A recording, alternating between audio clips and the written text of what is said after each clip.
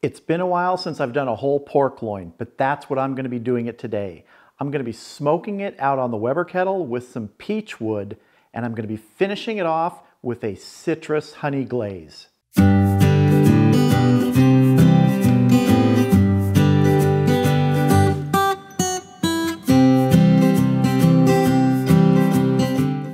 First thing we need to do before we get this pork loin out to the Weber Kettle is we got to make the rub. Really simple rub, 5 ingredients. We'll also be adding some salt directly onto the pork loin, but for purposes of the rub as it stands alone, just 5 ingredients. We've got 2 tablespoons of paprika, tablespoon of ground black pepper, tablespoon of granulated garlic, a teaspoon of Hatch Chile Powder, and a half a teaspoon of Trader Joe's South African smoked seasoning blend.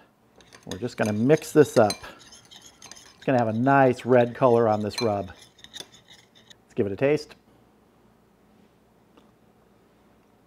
Really nice. Smokiness already in there from that South African seasoning blend. Really good. Now let's get this rub on the pork loin. We've got about a 4.5 pound pork loin here. It's fairly well trimmed up. It's got a slight fat cap on the other side, which is perfect. And so now I'm just going to hit this with some salt first.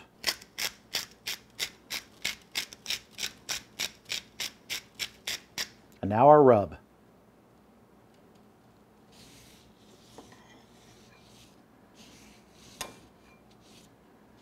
See that beautiful red color there. Make sure we get the ends too. And again, I'm not using a binder. I generally don't use binders. If you use a binder, that's fine.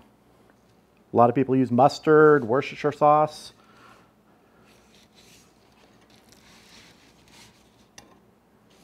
You can see it's a very light fat cap here on this side. We'll be cooking this fat side down today. I'm gonna sprinkle the rest of our rub on here. I'm happy with that. Let's get it out to the Weber Kettle. All right, I have the Weber Kettle set up with the slow and sear. I'm not going to be adding any water to the reservoir today in the slow and sear. I want this to be a little bit of a drier cook because I want to crust that pork loin a little bit on the outside because we're going to be adding that citrus honey glaze at the end when we start serving it. So let's get our pork loin on here. Right back here. We're going to get our temperature probe in. And go right in about here. So our meat probe is in a good position. It's showing 38 degrees internal, which is perfect. This came right out of the refrigerator. So now let's get some chunks of peach wood on here and get her smoking. Start with a chunk right over here. We'll let that catch before we put our lid on. All right, our peach wood chunk is catching. Time to get the lid on and start smoking.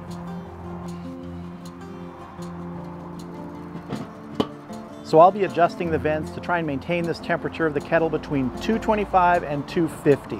The end internal temperature we're shooting for with the pork loin is 145 degrees. But at about 120 degrees, we're going to sear it quickly, give it a reverse sear before returning it indirect and finishing it off to that 145 degrees. It's a similar method to the one I use when I'm making tri-tips. So let's get to adjusting those vents. So right now the pit temp is showing at about 243. It's going to start rising here. We just had the lid off, a lot of air flowing in with that charcoal. So I want to take my bottom vents down first. So I'm going to bring my bottom vents down to the 1/3 mark here. I can always open them up more if I need to, but that's where I want to start. And my top vent I'm going to take down to just about half. And I'll watch the kettle temps now to see where it sort of stabilizes at. Okay, we seem to have come somewhere in the 230s. I'm happy with that. Between 225 and 250. It's going to move around a little as I play with the vents some more to just sort of dial it right in. So right now I'm happy. We're just going to be letting this go. I probably won't spritz it at all. Pork loin generally doesn't take a long time to cook on the kettle when you're smoking it. We're probably looking at somewhere between 1 hour and 15 minutes and 1 hour and 45 minutes. If the temperature stays at the upper end, that could change, or at the lower end, that could change too. I'll bring you back when it's time to sear this. All right, our temperature's at 110. Let's give this a sear. Looking really good. Nice smell coming off there. Put our grate down. Get our temperature probe out for a couple minutes. Let's get this over the coals.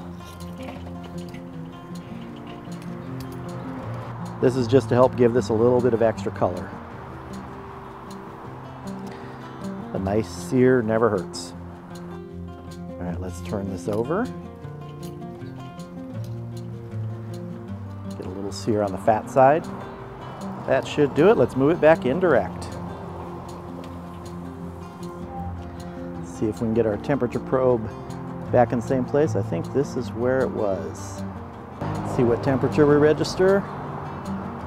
117. Let's watch it for another minute. That's probably about right. We were about 110, 111 when we started searing it. Got a little boost in heat there. Remember, we're shooting for 145 degrees internal. So we've got about 28 degrees to go. Let's go ahead and get the lid back on and keep cooking. All right, our kettle temp's just a little bit above 250. That's fine right now because we just hit 145. So let's check this with the instant read to confirm that. Let's check down here. This is a thinner end, so this could actually be a little bit higher. That's showing 144.9, 145, so that's good. That's perfect. Let's just check down here. We got 144.8. Okay, we're good. So we're gonna move this now to a pan and cover it with foil so that we can get started on our citrus honey glaze. Let's get our temperature probe out of here and move this to the pan.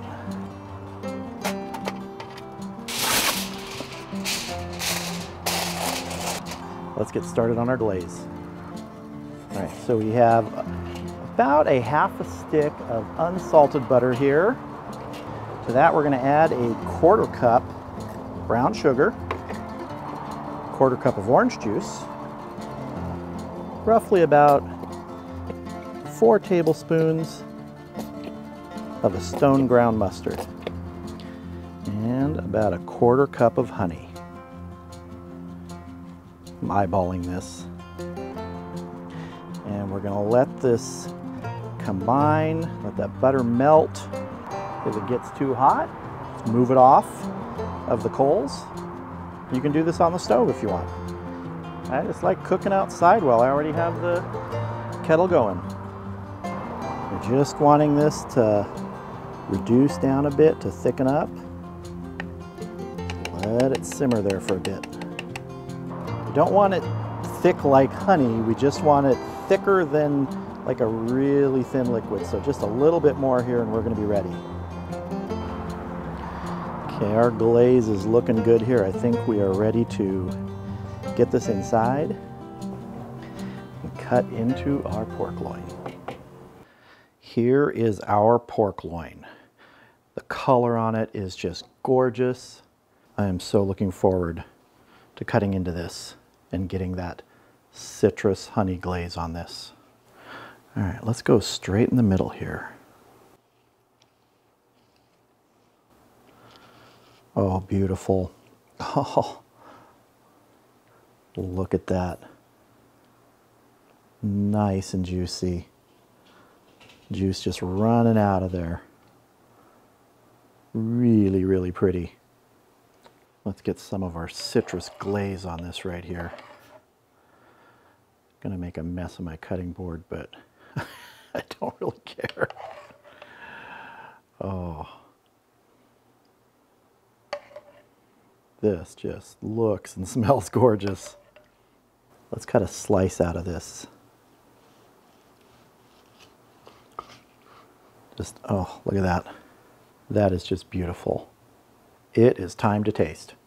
You know, sometimes cutting into those things is a little bit of torture. I want to like just kind of reach down and take a quick taste. And every once in a while I'll get a taste on my fingers of the coating and stuff, but I didn't this time, so here goes. Got a nice piece here, tender, juicy, just covered in that citrus honey glaze. Here we go. Oh, it melts. Oh man. There's pork loin and there's pork tenderloin. Tenderloin is supposed to be more tender, and it is. But I gotta tell you, if you cook pork loin right, you get a level of tenderness which rivals tenderloin. Oh. I think that peach wood really goes well with pork. I've used it a number of times now on different cuts of beef, chicken, pork. I think it really goes best with pork. I think chicken is a close second. Now the glaze is sort of the outer star of this show, but that rub on here really is nice. You get a nice little kick with that Hatch chili powder. It's not too hot. If you want it hotter, you can add a lot more chili powder. It's just a really nice little undertone of heat. Oh, that glaze is good enough to drink from a shot glass. I'm not going to do that, but it's good enough to do that. Total cook time on this was 2 hours, a little bit longer than I expected. Usually a pork loin goes about an hour and 45 minutes when you're between that 250 and 225 temperature. This one took a little longer. I don't know why, but temperature is the determining factor on cuts of pork like this. Pork butt and things like that, you're looking for tenderness. This, you're going to that 145 because you don't want to overcook this. There's not a lot of fat in this. Oh, that sweetness with pork is just so good. I don't know if you can see here, but there's a nice crust on the outside. I didn't want to add too much moisture to the kettle. That's why I didn't fill the reservoir in the slow and sear. I wanted a little bit of crispness on the outside because I knew we were going to have that orange honey glaze. This is a 4.5 pound pork loin. I'm just trying to decide how much I have to save for the rest of the family. I hope you enjoyed this video. Feel free to check out some of the other videos on my channel and consider subscribing. And if you do, click that bell for notifications. Thank you all for watching. I hope you have a great day. I'll see you again soon.